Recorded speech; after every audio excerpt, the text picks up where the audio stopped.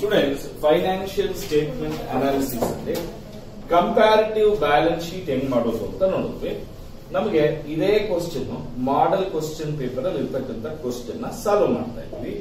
ನೋಡಿ, common size balance sheet ಮಾಡಬೇಕಾದ್ರೆ ನಮ್ಗೆ ಪರ್ಟಿಕ್ಯುಲರ್ಸ್ ಏನೇನ್ ಐಟಮ್ಸ್ ಬರುತ್ತೆ ಅದು ಕಂಪ್ಯಾರಿಟಿವ್ ನಲ್ಲೂ ಸೇಮ್ ಇರುತ್ತೆ, ಅದಕ್ಕೂ ಇದಕ್ಕೂ ಏನು ಚೇಂಜ್ ಇಲ್ಲ. ಆದ್ರೆ ನಮ್ಗೆ ಕಾಲಮ್ಸ್ ಹಾಕೊಳ್ಬೇಕಾದ್ರೆ ಮಾತ್ರ ಒಂದ್ ಸ್ವಲ್ಪ ಚೇಂಜಸ್ ಆಗುತ್ತೆ. ನಾವು ಕಂಪ್ಯಾರಿಟಿವ್ ಏನ್ ಮಾಡ್ತಾ ಇದ್ವಿ ಅಂದ್ರೆ year changes 17, 18 absolute change, percentage of change ಅಂತ ಮಾಡ್ತಾ ಇದ್ವಿ, ಕರೆಕ್ಟಾ? ಆದ್ರೆ ಕಾಮನ್ ಸೈಜ್ ಸ್ಟೇಟ್ಮೆಂಟ್ ಅಲ್ಲಿ ಬ್ಯಾಲೆನ್ಸ್ ಶೀಟ್ ನಲ್ಲಿ ನಾವು ಫಸ್ಟ್ ಇಯರ್ 1, ಇಯರ್ 2 ಅಂತ ಬರ್ಕೊಳ್ತೀವಿ. ಇಯರ್ 1 ನಲ್ಲಿ ಯಾವ್ದಾವ್ದು ಅಸೆಟ್ಸ್ ಲಯಬಿಲಿಟೀಸ್ ಇಷ್ಟು ಇತ್ತಿತ್ತು ಅಂತ ಹೇಳಿ ಫಾರ್ಮ್ಯಾಟ್ ಪ್ರಕಾರ ಹಾಕೊಳ್ತೀವಿ. ಮತ್ತೆ ಈ ವರ್ಷ ಏನೇನಿದೆ, ಎರಡನೇ ವರ್ಷ ಯಾವ್ಯಾವ ಲಯಬಿಲಿಟೀಸ್ ಅಸೆಟ್ಸ್ ಇದೆ ಎಲ್ಲ ಬರ್ಕೊಂಡು ಟೋಟಲ್ ಮಾಡ್ಕೊಂಡು ರೆಡಿ ಆಗಿ ಇಟ್ಕೊಳ್ತೀವಿ. ನೀವು ಮಾಡ್ಬೇಕಾಗಿರೋ ಕೆಲಸ ಏನಪ್ಪ, ಪರ್ಸೆಂಟೇಜ್ ಕ್ಯಾಲ್ಕುಲೇಟ್ ಮಾಡಬೇಕು. ಸರ್ ಪರ್ಸೆಂಟೇಜ್ ಹೆಂಗ್ ಸರ್ ಕ್ಯಾಲ್ಕುಲೇಟ್ ಮಾಡೋದು? ನೋಡಿ, ಇದಕ್ಕೊಂದು ಫಾರ್ಮುಲಾ ಬರ್ಕೊಡ್ತೀವಿ. ಏನದು ಅಂದ್ರೆ ಈಚ್ ಲಯಬಿಲಿಟಿ, ಏನಿದು each liability divided by total liability into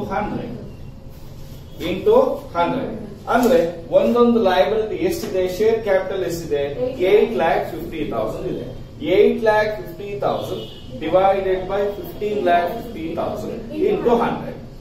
ಈಗ ನಿಮಗೆ ಇನ್ನೂ ಒಂದು ಸುಲಭದ ಮಾರ್ಕ್ಸ್ ಹೆಂಗ್ ಬರುತ್ತೆ ಅಂತ ಹೇಳ್ಕೊಡ್ತೀನಿ.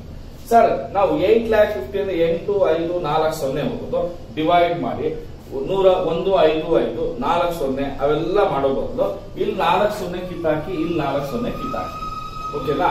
ಎಷ್ಟು ಬರುತ್ತೆ? 4 0 85 divided by 155. 85 divided by 155 into 100 ಎಷ್ಟು ಬರುತ್ತೆ?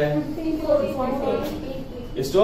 54.83 ಅಷ್ಟು ಬರುದ್ರೆ ಇಲ್ಲಿ 1 lakh ಡಿವೈಡೆಡ್ ಬೈ 15,50,000 ಅಂತ ಇದೆ. ಇಲ್ಲಿ 5 zeros ಇದೆ, ಇಲ್ಲಿ 4 zeros ಇದೆ. 4 zeros ಕ್ಯಾನ್ಸಲ್ ಮಾಡಿದ್ರೆ 10 divided by 155. 10 divided by 155 into 100 ಎಷ್ಟು? 6.45. ಹಾಗೆ 4,50,000 ಡಿವೈಡೆಡ್ ಬೈ 15,50,000 ಇಂಟು 100 ಅಂದ್ರೆ 4 zeros ತೆಗೆದಾಕಿದ್ರೆ 45 ಡಿವೈಡೆಡ್ ಬೈ 155 20.03. ಇಲ್ಲಿ 1,50,000 divided by 15,50,000 4 zeros ತೆಗೆದಾಕಿದ್ರೆ 15 divided by 155 9.67. ಈಗ ಇದನ್ನ ಹೆಂಗ್ ಮಾಡೋದು ಸರ್? 15,50,000 ಡಿವೈಡೆಡ್ ಬೈ 15,50,000 ಇಂಟು 100 ಮಾಡಿದ್ರೆ 100% ಬರುತ್ತೆ. ಯಾವಾಗ್ಲೂ ಇದು 100 ಇರುತ್ತೆ. ಯಾವಾಗ ಏನಾಗಿರ್ಬೇಕು? 100 ಇರುತ್ತೆ. ಈಗ ಅಸೆಟ್ಸ್ ಆಯ್ತು, ಲಯಬಿಲಿಟೀಸ್ ಆಯ್ತು. ಅಸೆಟ್ಸ್ 7,50,000 ಡಿವೈಡೆಡ್ ಬೈ 15,50,000 ಅಂದ್ರೆ 75 ಡಿವೈಡೆಡ್ ಬೈ 155 ಇಂಟು 100 48.38. ಹಾಗೆ 4 lakhs divided by 15,50,000 4 zeros ತೆಗೆದಾಕಿದ್ರೆ 40 divided by 155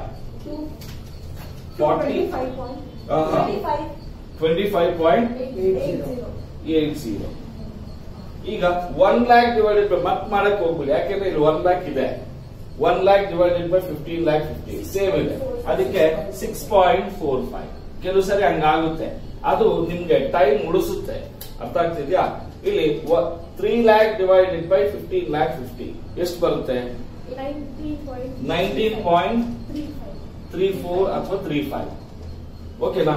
ಇದು ಕೂಡ 100%. ಯಾಕೆ ಹೇಳಿ?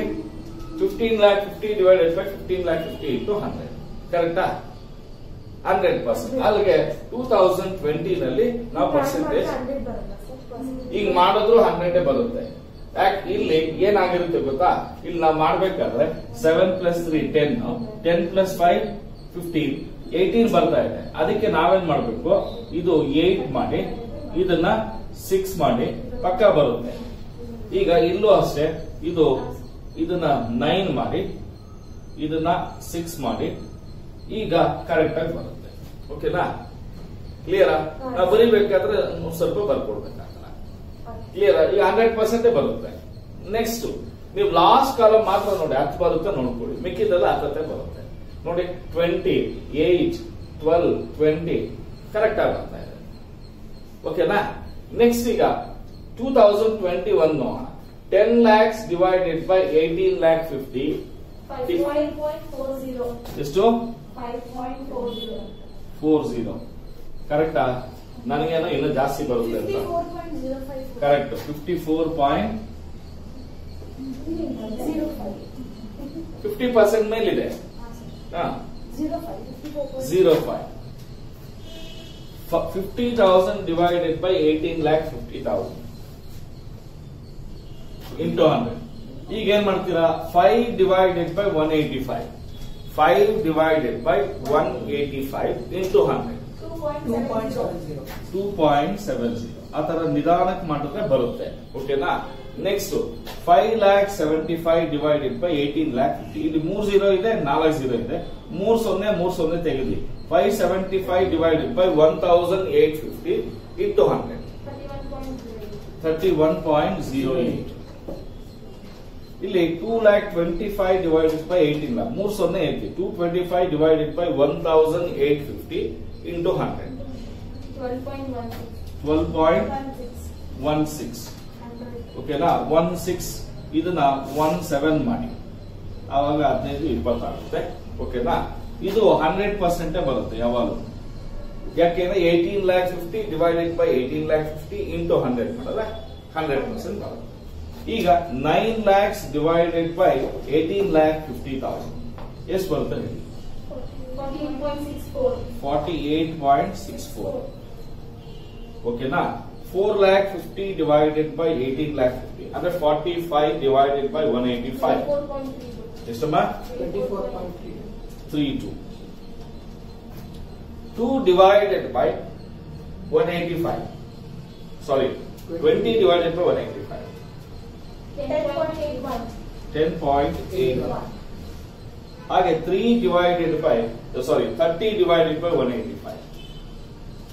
30 divided by 180. 16.21. ಅಲ್ಲಿಗೆ ಇದು 100%. ನೋಡಮ್ಮ, ಇಷ್ಟು ಮಾಡಿದ್ರೆ ಎಷ್ಟು ಮಾರ್ಕ್ಸ್? ಈಸಿ ಆಗಿದೆಯಾ ಅಲ್ವಾ? ಸೊ ಇದೊಂದು ಚೆನ್ನಾಗಿ ನಾಲ್ಕು ಇಟ್ಕೊಳ್ಬೇಕು. Each liability divided by total liability. Each asset divided by total liability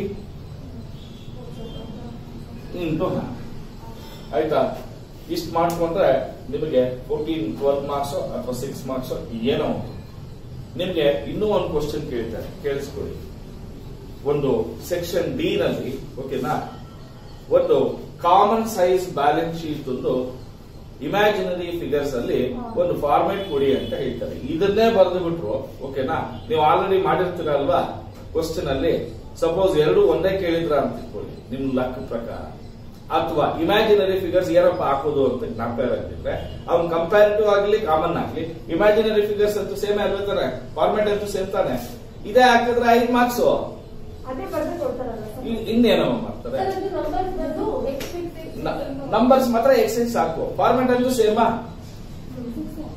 ಕರೆಕ್ಟಾ? ನೋಡಿ, ಈ ಥಾಟೆ ಬಂದಿರ್ಲಿಲ್ಲ ನನ್. ಕರೆಕ್ಟಾ? ಕೊಟ್ಟಿದ್ರೆ ಸಪೋಸ್ ಕೊಟ್ರೆ ನಂಬರ್ ಹಾಕ್ಬಾರ್ದು, ಇಮ್ಯಾಜಿನರಿ ಫಿಗರ್ಸ್ ಅಂದ್ರೆ ಎಕ್ಸೆಸ್ ಆಗ್ತದೆ, ಎಕ್ಸ್ ಅಂತ. ಇಲ್ಲಿ ಮಾಡ್ತಿರಲ್ಲ ಪರ್ಸೆಂಟೇಜ್, ಇಲ್ಲಿ ಹಾಕಿರ್ತೀರ, ಇಲ್ಲಿ ಬರೆದ್ರೆ ಪರ್ಸೆಂಟೇಜ್ ಅಂತ ಅರ್ಥ, ಇಲ್ಲಿ ಬರೆದ್ರೆ ಅಮೌಂಟ್ ಇನ್ ರುಪೀಸ್ ಅಂತ ಅರ್ಥ. ಇಮ್ಯಾಜಿನರಿ ನಂಬರ್ ಅಷ್ಟೇ. ಕ್ಲಿಯರಾ?